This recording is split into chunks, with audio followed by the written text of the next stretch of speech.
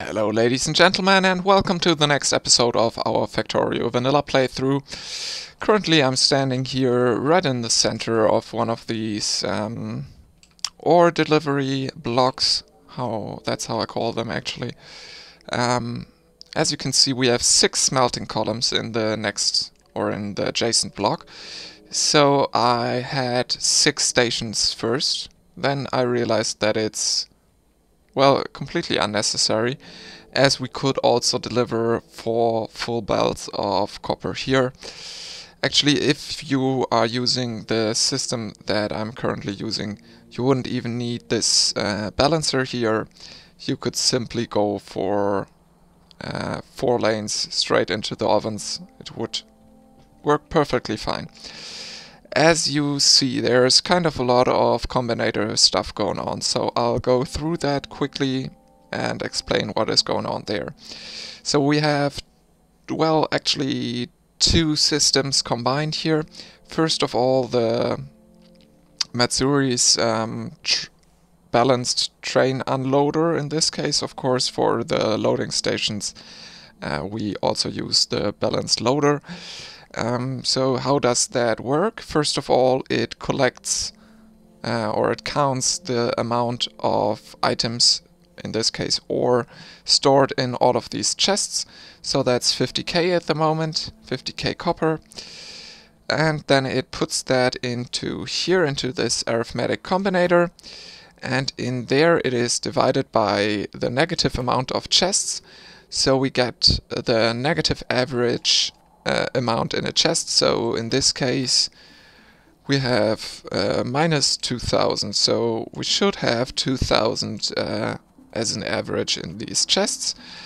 Then that value is passed to these inserters, and they compare it to the amount that is in their chest. So all the chests are linked to each other and to this power pole that is passed to here.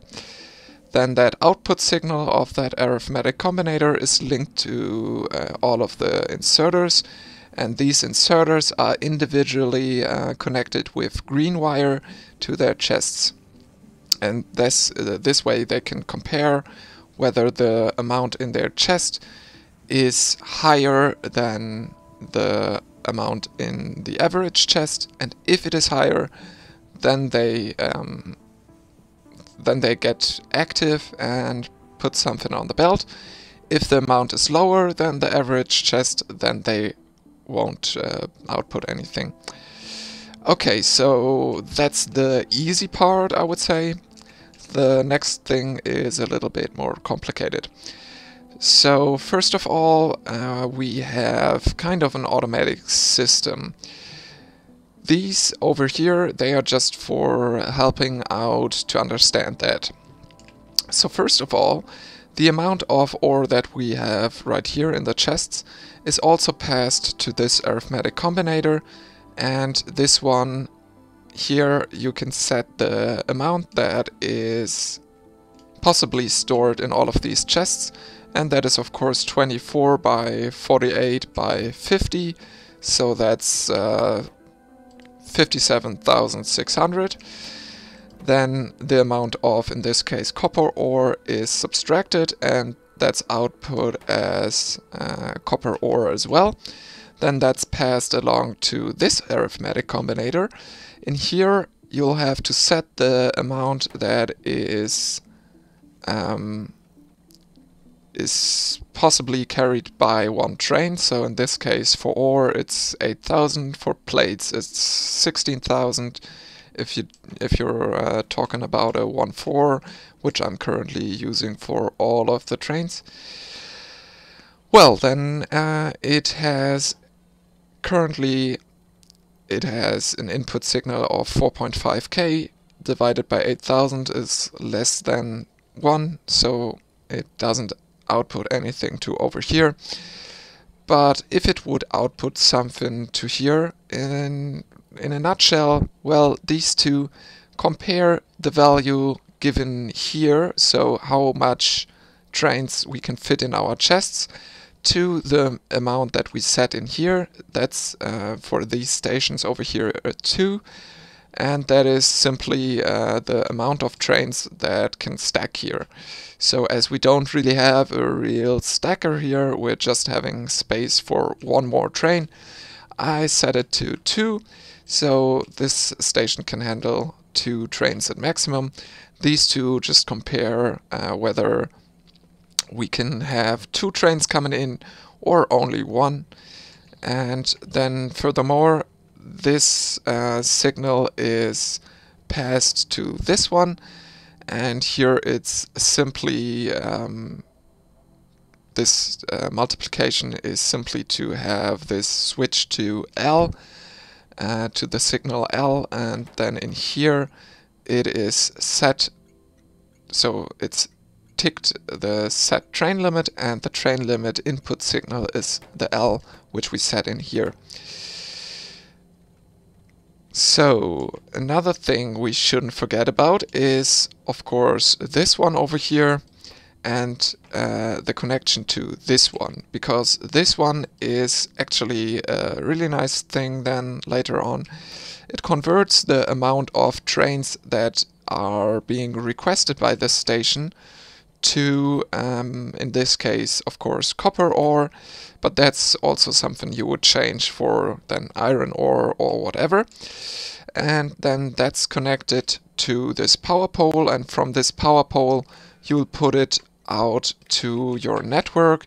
And then if you're having a look on one of these big power poles, you can see currently we're requesting 2 copper ore trains, or we're needing 2 copper ore trains, and the green signal carries the amount that is provided at the mining outposts or mining locations.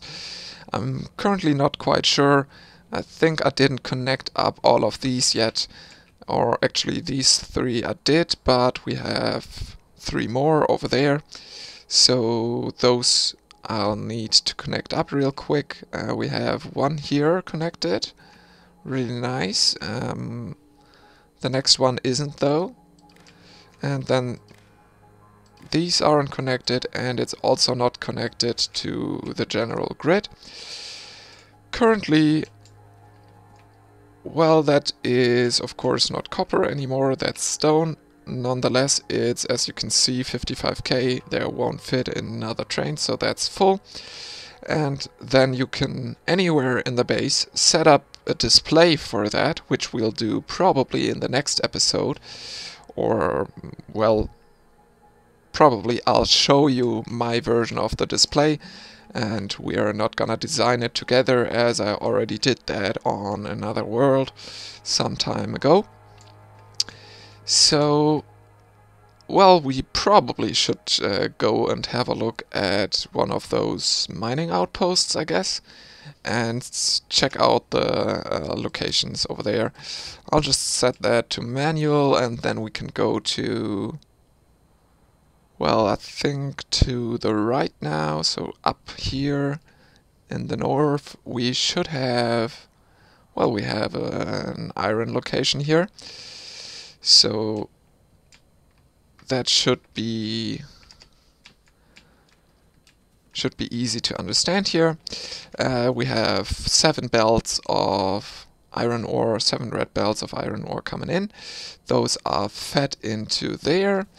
Actually, I have the impression that there's some kind of an error going on here because, well, because of this.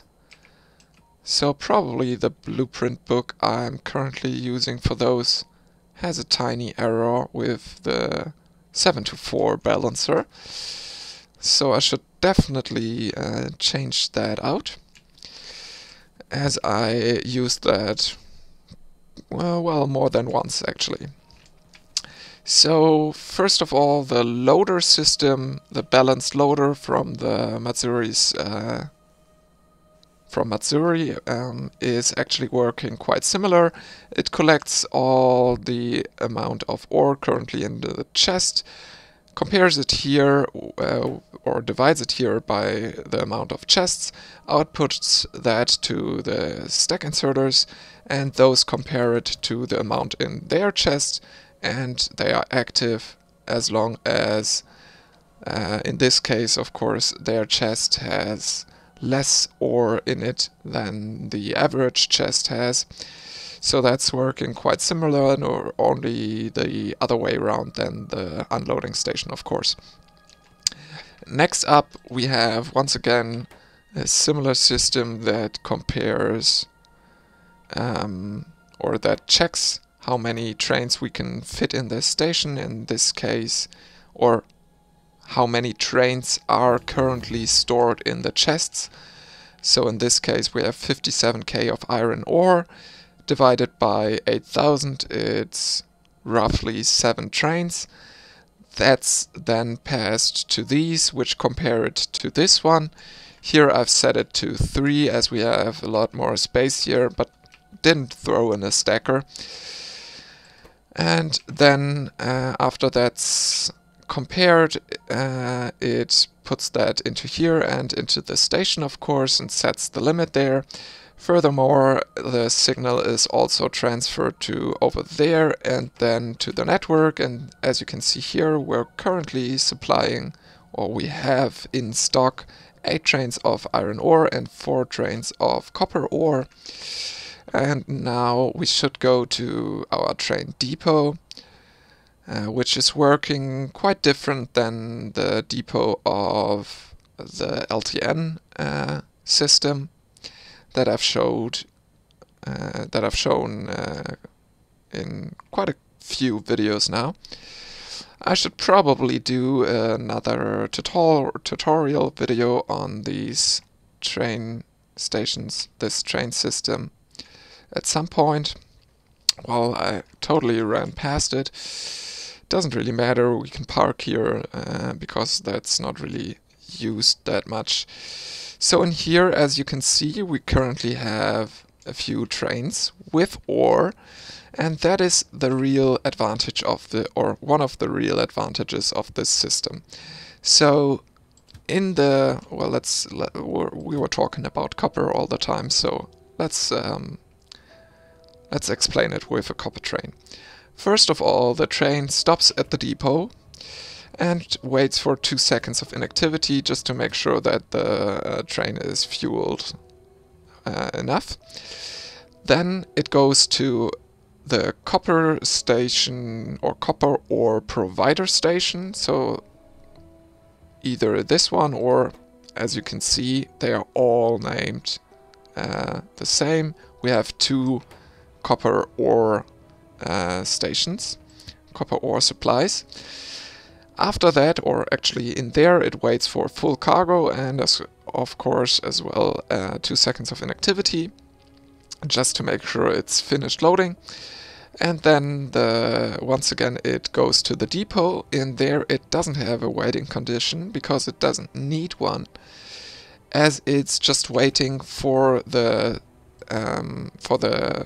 drop-off, the requester station, to be free and to have the train limit go to 1 or more.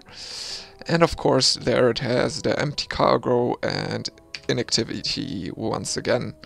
So it's very, very handy to have these stored here. It's like a buffer chest, a big buffer chest of 8,000 ore, or coal, or, well, 16,000 plates, whatever you want. We could definitely put them closer to the stations, so have some kind of a depot station right behind it or something like that. But I've found that this is kind of the best way to do it, for me at least. Of course there are tons of different designs for those, and well, I really hope it made the thing a little clearer. And well, what's the problem right here? Is it my parking, or... well, we have a little signal conflict. So first of all, we'll tell this guy to go back to the mall, and then I should probably... well, this is coming to here. And well, we don't really need to go this way. We actually never go this way, so why bother the trains with that? Let's just get rid of that. It's totally unnecessary.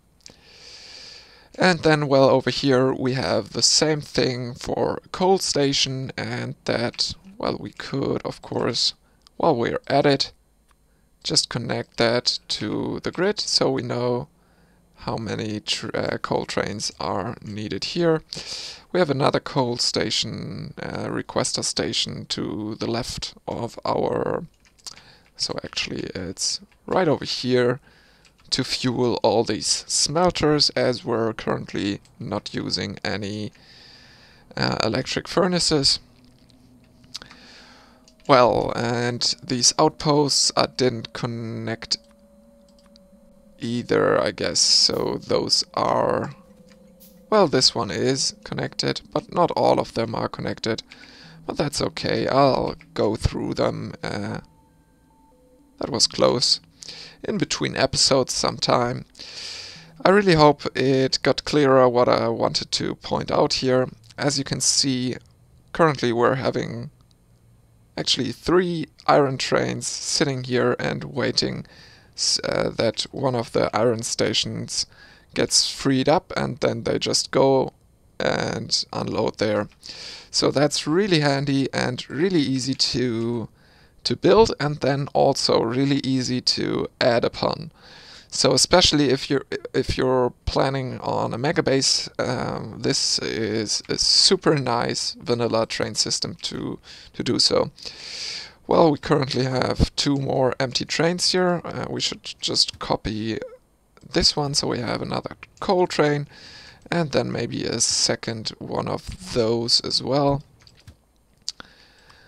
as it's good to have, I guess. Okay, so I hope you guys enjoyed this episode. If you did, then please leave a like, comment and subscribe, and well, see you guys next time. Have a good one and stay safe. Bye!